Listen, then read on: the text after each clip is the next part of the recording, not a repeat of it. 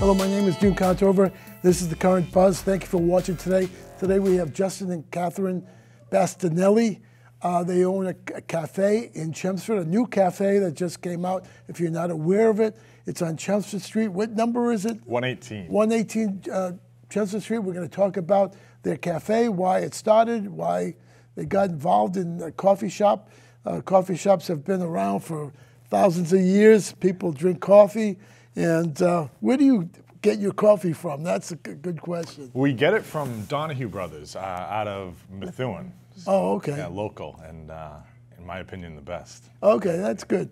Okay, it's a small cafe. It's not what you think in regards to the other local cafes. They own it. Maybe they'll expand. We don't know. We talked about it. Down the road. Yeah. They started their own business, which is great. They have 5 children also. We'll talk about that. And welcome to the show. Appreciate it. Well, welcome to Chelmsford also. Yeah, yeah. You know, it's been extremely welcoming. So it's been a great experience. Yeah, great. Let me, how do you, first of all, where'd you go to school? I mean, let's get that out of the way. I go to school. Yeah. Boy, I think I went enough years to be a doctor, but I personally, I grew up in Methuen and then went to Andover High School. I was in the Merrimack Valley pretty much leading up to college, and then I bounced around. I took a couple of years off, started in the restaurants, worked at sub shops, delivered pizzas, worked all kinds of different restaurants, and ended up going to UMass Amherst, and then I actually went out to Chicago and went to Columbia. I'd love to tell everybody I went to Columbia University. Yeah, exactly. I'm not that smart. So I went to Columbia College and actually graduated with a radio broadcasting degree. Okay. And you work for NPR, right? No, Oh. ESPN. ESPN, yeah, okay, yeah, ESPN, yeah, I'm yeah. sorry. No. Again, Sports. I'm not smart enough to work. I love sports. I was going to do sports communication, Right. any type of sports business, but as my wife Kathryn will tell you, I don't shut up. So radio seemed to be in the cards. Well, I grew up in Nashua. I went through the Nashua school system. Met Justin a few years later, started a family young, and here we are today. But how'd you meet him? At one of these restaurants? Restaurant. Working? Is that right? Bartending at Bertucci's in Nashua. Oh, that's a great restaurant. Yeah. We have one in Chelmsford. You know that. Yeah. Oh, yeah. Oh, yep. Justin's been quite a few. Yeah, no, Bertucci's was kind of my go-to everywhere I went. So when I was, in Methuen and Andover, I worked at the small Bertucci's in Andover. When I went out, Yeah, that real small one. yeah, tiny, and then across from the other coffee shop. yeah. Well, on that street, I think there's like 7 different coffee shops. Oh, is that right? Oh, yeah. But we, when I went out to UMass Amherst, I went to Bertucci's. I moved out to Chicago. When I came back home, I needed a part-time job, and oddly enough, I chose the Nashua Bertucci's, and it turned out not to be so odd, probably fate, because that's when I met Kathryn. The rest is history. The rest is history, absolutely. Yeah. And he talked to you, and you talked to him, and Yep. yeah. It was just a And now you have 5 beautiful children. story. We do. I married into the first 3. I always say I got, a buy 1, get 3 free. Yeah, bonus deal. Yep. So, instantly fell in love with all of them. And, that was in 2008. And we got married in 2011. We always talked about a family business. We had a ton of restaurant experience between us. And we looked into a restaurant to possibly, start up. But because of that, it wouldn't have allowed us to be, I don't want to say be parents, but we wouldn't have been able to see our kids as much as we want. And I think the way we are, family before everything. Especially in the restaurant business. I mean, the odd hours, if you're going to stay in that business. Yeah. It's difficult to we're both be involved at that point. We were really close. Really at a table like this, talking about, all the different specifics and the locations and how the menu was going to be designed, and we backed out. We backed out because we'd be leaving when our kids got home from school to go to work, and we'd be getting home we joke at a time that they better be asleep or else we'll get mad at them. You know? Yeah. So we backed out, and I continued doing what I did. I worked in radio, and Kathryn was kind of doing her thing as a nanny and some restaurant stuff, and then we thought coffee. Why not? Those Better hours are hours conducive and to the coffee. kids. Yeah. So, Good point. yeah, so that's kind of what brought us to that. So you sat down at the table, right, Kathryn? Correct. And you decided a coffee shop was the way to go. The hours Even were though you more- have a lot of chains Yeah. around, did you think about that also? I mean, We thought about it, Yeah. but then at the same time, we wanted to be able to dictate where, what direction we were going, and if we were in a chain or if we franchised, it wouldn't allow us to make those decisions ourselves. right, good And point. ultimately, we wanted to be able to do what we Set wanted your- and put out what we want, Yeah. So And you have a great coffee and you have great sandwiches. You also have a bakery there, right? Yes. Is that, kind of. Yeah. is that still in the works? So we have muffins, bagels. Yeah. They all come in par cooked. Okay. Another local place, and actually, he's been a tremendous asset and even more, just a great friend. The owner of Perfectos, who he owns 6 different locations, and In the Merrimack Valley or in yep, Massachusetts? yep. In Andover, North Andover, Tewksbury, Peabody. Reading. Reading. So he brings in, So he gives it to us all bakery goods. frozen, Okay. and we have the oven, and we put everything into the oven. Oh, okay. And heat it up fresh in the morning. All right. We don't leave anything left over, So. yeah, I noticed that. Some of the times I go in there and there's a few. Yeah, everybody's going to be coming in at 4:30 asking for some Yeah. extra money. Now, what time do you open? What are the hours? Speaking of 4:30, what time do you? We open at 6. During the week, we're open 6 a.m. to 5 p.m., Okay. and then on the weekends, 7 a.m. to 3 p.m. So you serve lunch We serve breakfast, lunch at all times, and anytime. sort of dinner if you want a dinner or a A sandwich. panini could be dinner. Yeah, exactly. Yeah. Coffee. And I love those. I love those. And Thank you. Yours are great. Thank you. Because I've been to the store a couple of times. Yeah. And, Yeah, you it was know. great sitting down and talking. Yeah, exactly. Didn't have That's- all the bright lights on us, but Well, that's how we started and learned about each other. And Yeah. and I said, come on my show and we'll talk about the cafe. And it's KJ's Cafe. Yep, Spelled CAFFE. oh yes, yeah. KJ. I heard the C. I thought I said no K, but You could have put a K in front of cafe. Well, cafe is actually the Italian for coffee. Yeah, right. And being Italian, it kind of went hand in hand. Yeah, exactly. But we don't have the accent over the E. We can't put that. We do have that. You do that. We do on the sign. On the Yeah, sign, yeah. Technically. but We can't do it here, I don't think. I don't know. Maybe. Pretend. Yeah, it's interesting. Use our Draw it imagination. on Yeah. So KJ means Justin and Kathryn's Yes. coffee shop, more or less. yeah, absolutely. Oh, that's cool. Yeah. Yeah. So, so you started. So, what made you pick Chelmsford out of all the places that you were thinking about? Because I think more or less Chelmsford picked us, because I would. way to put it. Yeah, I would get in the car and I'd go everywhere. Whether it was online, I'd look for places, spaces, and I just drove around, and we actually found a place nearby that we weren't allowed to look over because certain exclusions, and the guy told us about 118 Chelmsford Street. So I went and looked, and I went and looked again, and then I brought Kathryn down, and we just kind of, at all hours of the day, went down to the parking lot, took a look, did a lot of research, saw the traffic.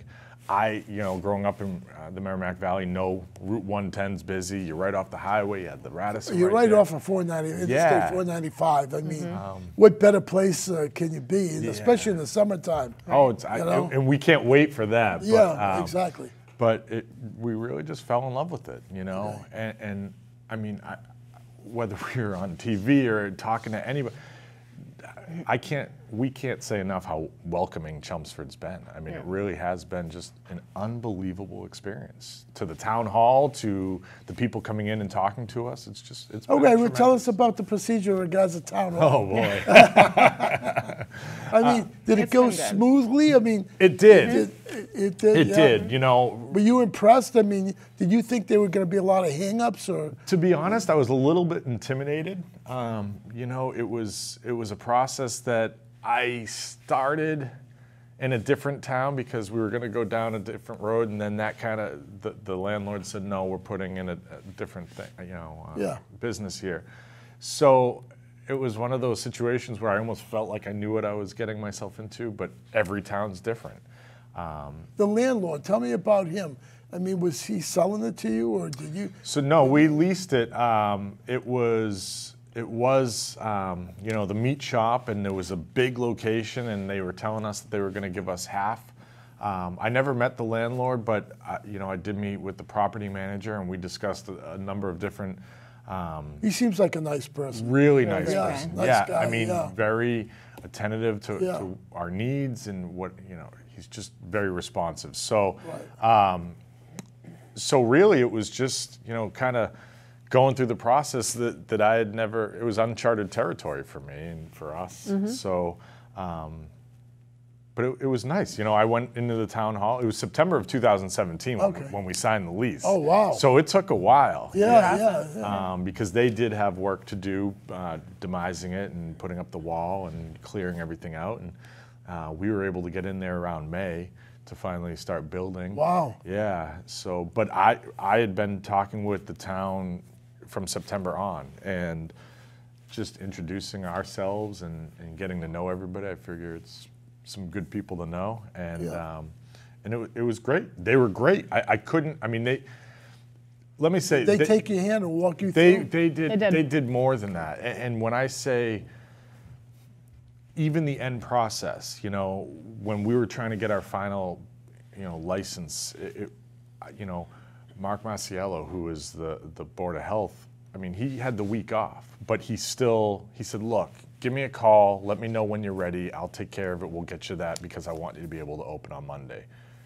And that was Thanksgiving week. So to do that, you know, I'll never forget that. That was really nice. And I know he didn't need to do that, but we were able to open on Monday, the 26th of November. And 2018. Yeah. It was great. They've been great. I just want to get it on record, you know. December 26, 2018. Yes. Because this might be shown over and over again. So, yes, good point. So good point. that's so. History in the making. Yeah. The procedure, you know, did you have to get permits for milk and things like that? Everything. I mean, how was that? Well, it's pretty much all inclusive with the food permit, you know. Oh, okay. So, but milk did have its own little category that you had to check off, but Right. But luckily we got it. So Yeah. So you checked off all the boxes. Everything I needed. How long was the procedure from the beginning to the end? Because I don't know. I mean. Oh no, That's why. And if any other businesses want to come into Chelmsford, they can get an idea. Yeah, and I think it was funny because we're right next to Kaplansky Insurance, who basically took the other side of the meat shop when they split it up into two, and we were going through the process from, like I said, September of 2017, and then they signed their lease probably 6 months later, and then they were in there a month after they signed. So just being the restaurant, needing all kinds of different things, right. and the maintenance that goes into it, it was like, it was almost like I went in there. I said, "Really? You just walk in, throw rugs down, and now you're open." I'm going, digging up floors and my goodness, they've been great too because they had to deal with quite a bit of noise at times, and right. But now they come in all the time. Now, right? yeah, now. Well, you had brought over some muffins and stuff to kind of let them know what was going in next door too. Sure. But it helps. Yeah. Neighborly, so to speak. Yeah. Big on the neighbors. So what surprised you the most working with the town, besides him coming in? Surprised me the most, I would say, sometimes. How smooth it was? Yeah, sometimes when you go into situations, that can be intimidating, taking that first step can be difficult. Right. And I think them helping me take that first step was probably the most surprising and somewhat gratifying, because it showed me, okay, you know, we're going to do this. This is good. Exactly. We're going to get this done. And It became real at that point. It became real at that point. Yeah, exactly. You know? Good point. So it was nice. It was nice. And you know, sometimes you don't want to take that first step, and sometimes you don't. And I never want to regret that. So, right. you know, and you forget. But you have to take chances in life. That's part of life. You know, 5 children. Yeah, you know. Oh yeah. You Just know, a little. Yeah. Little step. Yeah, it's steps that you have to take. I mean, you know, do I buy a house or do I buy a house with 3 apartments in it? That type of thing. Right. Do I get rental income? That type of thing. You have to take chances. And you sometimes forget that there's human beings on the other side of it too. You know, you walk into this situation and you have the people at the town hall and they have their jobs, and you can hear horror stories from other people or you know, wonderful stories, but they're people too on the other side of that counter, you know, so they have the I don't want to say sympathy, but they feel for you, and they're going to guide you. If you don't know, you ask and they'll tell you. So when you opened up on the day after Christmas, right? Yeah. What did you expect? So no, well, we opened November 26th. Oh, November so yeah, 26th. so I'm it was the Monday after. I'm thinking December. No, but it's kind of a crazy story, because we opened up the Monday after Thanksgiving, and you know, we didn't want to advertise or market. We just wanted to get all the kinks out. Right. And you know, we opened up on Monday, and it was kind of neat. Okay, people come in, you know, and then and again, you know, it's a 2-year lead up, so you wonder, you know, are we going to fail? Are we going to, you know, is this going to be a success? Exactly, you know, you don't really know what to expect. Exactly. Yeah. Run through you, and then so the next day, you know, a few more people came in, and then we just started hearing all these people talking about wonderful posts and reviews on Facebook and on social media, and Kathryn kept telling me, and she'd get emotional. It would keep me up. It does get. I get emotional. It would keep me up at night reading them. Oh, no kidding. Yeah, it was like They were very articulate. Yeah. it was just so special. welcoming Yeah. and so nice, and I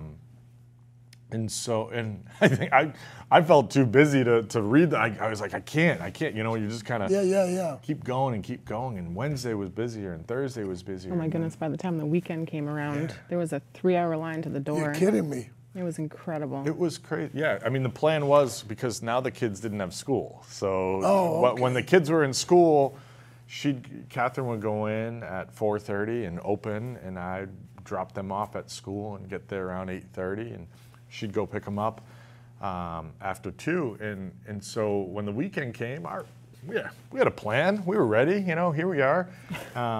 You go in, open it up, and I'll bring the kids in, and you take the kids home, and I got there and saw the line out the door, down the sidewalk, and I went, You're like, Mom? yeah, yep, that's exactly what I did. We have a situation. Yeah, so God bless my mom. She came down and took him out the back door. Yep. Yeah, she literally came in the back door. No kidding. I didn't know what, you know, it was nuts. It was great. Yeah. But we were nervous too, because we didn't want, you know, with that long of a line, we didn't want people to be waiting too long for their food, and our poor staff were just Thrown into it. just getting slammed, and Incredible. and they have been incredible, and I could go on and on and on a lot longer than 30 minutes. But yeah, they were great, and it was tough because they didn't know everything. You know, they don't know how to make all the sandwiches yet. They don't know them by heart. So, but the people were great. Anybody we talked to, sorry for the wait, sorry for the long line. No, we get it. You just opened. So. Wow, when they were there and they were standing in line. The only regret I have is that when you're standing in line, you should have a menu further out. Yeah, where I know. Yeah, could see it earlier, sooner. And a little wide, we weren't expecting it. Yeah, lines, and lettering a little wider. I had to get my glasses. Get the menu. So that's my suggestion. All right, no, and we'll take it. Duly We'll noted. take that. Yeah, but I think it's a good idea. Just you know, if there's a line to see what's available instead of being on top of something. Yeah, I think I was a little superstitious. If I put assuming the line was going to go down, karma would come back. Yeah, it gives a good idea. Are you expecting to put any add-ons or anything like that? I mean, it's always it is tables. We are actually working on that. Okay, We're currently in the working process. We've talked about that so many times too. How the big things are almost easy. All right, you need equipment, you need refrigerators, you need food, you need this and that. But the little details, we needed a shade because the sun comes in and it's hard to sit at in the morning. So we got a shade. You have Wi-Fi. We have Wi-Fi. Yep. That's important. Yes, absolutely. That was a big one. We knew that one. In fact, when I was going down to do work before we opened, I needed that Wi-Fi. Yeah, exactly.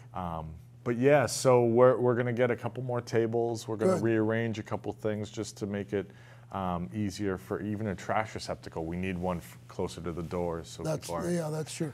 Are you planning to have sofas or anything like that where people could sit around or something? We originally thought about doing that. However, if you're allowed a certain amount of seats, we wanted to be able to accommodate to more people. And if we had couches and sofas, there wouldn't be enough seating. It is a limited space, but I think we've utilized it in a way that we thought would work. Now we need more. So I think you need one table where 6 people can sit down across the I know. other. Yeah. We've talked about that too. We're trying to for a meeting or something. I'm talking to Justin and Kathryn Bastinelli. They own the new coffee shop in town, KJ's Caffe. They were in the Lowell Sun on Thursday, December 27th. There's a little article about them. I cut that out. Yeah, appreciate that. But I wanted them on my show prior to them being in the paper, but you were the first. You were the first. Thank you, thank you. And they have a nice little shop. You should go there and check it out. Explain what you have for sandwiches. You want to? Kathryn. Kathryn, take it away. Yeah, you're the she's the one. I mean, she's designed this menu. I did make the menu. It's been amazing. Well, the way we made the menu was kind of to appeal to everyone. You know, I mean, it's all over the place. Right. You can have a veggie sandwich, you can have a caprese sandwich. So it's just we wanted to be able to appeal to a child or to anyone really. So bagels, we have a gluten-free section. I'm gluten-free myself. Oh, okay. A lot of Justin's family is, so that was a necessity for our family, but never mind just, in this day and age. Yeah, absolutely. So, bagels, bagel sandwiches, paninis, wraps. I love pretty much a little bit of everything. Paninis. Pretty soon we'll have, more salads and that's a good idea. things like that. So yeah, that's we were saying. That's the fun part. We had a couple of sandwiches that weren't selling great. Okay. Swapped them out. So we swapped them out. Okay. And the salads are deciding what kind of grab and goes. One of the things we are gonna put out is another display case, just to kind of a display refrigerated case that we can put the salads out there, or the cream cheese to sell, or. So you have takeout. There's a telephone number. Oh yeah. I think we have it listed up there if people want to copy it. The telephone number. I don't remember the telephone number. Do you remember the telephone number? Yeah, it's 978-455-2543. So go on the website, look at the menu, see what you want, call in. Yeah. Do you have a lot of takeouts? Yeah. Some people will call in. Hey, I'll be there in 5 minutes, and we'll take it. We have catering, so a lot of people. So can you order online? I mean, can I go? So we haven't gone that far. In fact, somebody asked Kathryn the first day, you guys should do, an app where you can order. It's like. And delivery, I got that one too. Oh wow! It's a process. All right, it's just only a few months. It's just a process. I know, but we do want to get there, and we want everybody's, suggestions and advice because, we always say. Oh, I appreciate the suggestions. We want to be able to get it right for everybody. This isn't, what we like; it's what everybody likes. Now, do you real quick because it's almost over? Do you have whole milk and 1%, 2%? We got it all. Almond milk, and skim milk. Now, do you need bigger storage now that you're gonna? Bigger storage in regards to actually we see I know these things. Did you talk to someone? I know somebody on the inside. Yeah, exactly. Yep, we're in the process of that. The next month we're going to have some 200 square feet of extra space to store some, so we can keep up with the wonderful volume. Yeah, Kathryn, thank you for coming on the show. I appreciate it. Thank you. Thanks for having us. Appreciate it. Justin, great. We'll see you in there soon. Yeah, we'll be there. Don't worry about that.